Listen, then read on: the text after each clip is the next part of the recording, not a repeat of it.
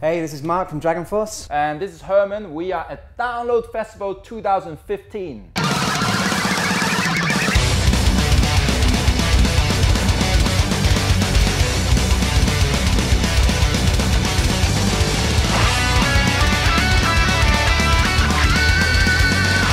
So we've played Download Festival quite many times with Dragonforce, and I gotta say it's one of the most fun experience I've had. Even for the first time to now, it's always great, exciting to be here. Actually, myself, I couldn't sleep actually, so Me too, funnily enough. Yeah. That was a first for me. Like normally it's kind of alright, but yeah.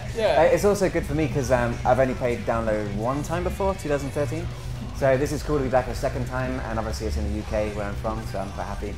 And yeah, looking forward to it. It should be fun.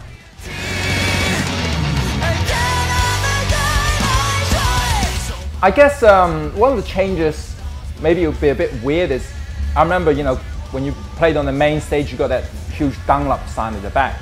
I don't know if you still got that right now. I think the festival have kind of moved in different areas and stuff like that. But generally the fun is still the same.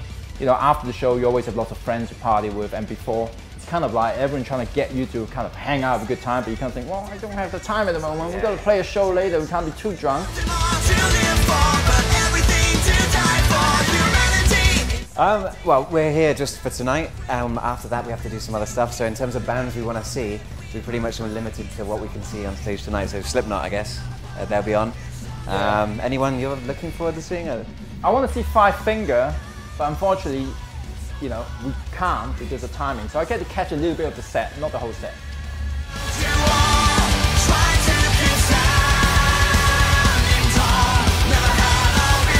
First time.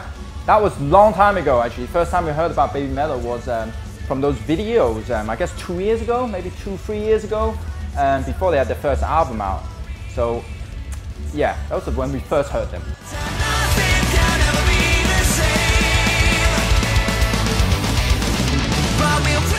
So what we have coming out with Dragonforce is we have a Blu-ray DVD, our first one, coming out next month called In the Line of Fire. So that was actually filmed on this tour, on the Maximum Overload World Tour. So while we're still touring for this album, for a while we're just going to release one of the shows, which is this massive show in Japan called Saitama Super Arena. And that's coming out next month, so that's really cool. Apart from that, I think we've got more touring coming up. But yeah, as we always do, the Maximum Overload World Tour is going on until the end of the year. So we're kind of releasing that, touring some more, and then, yeah.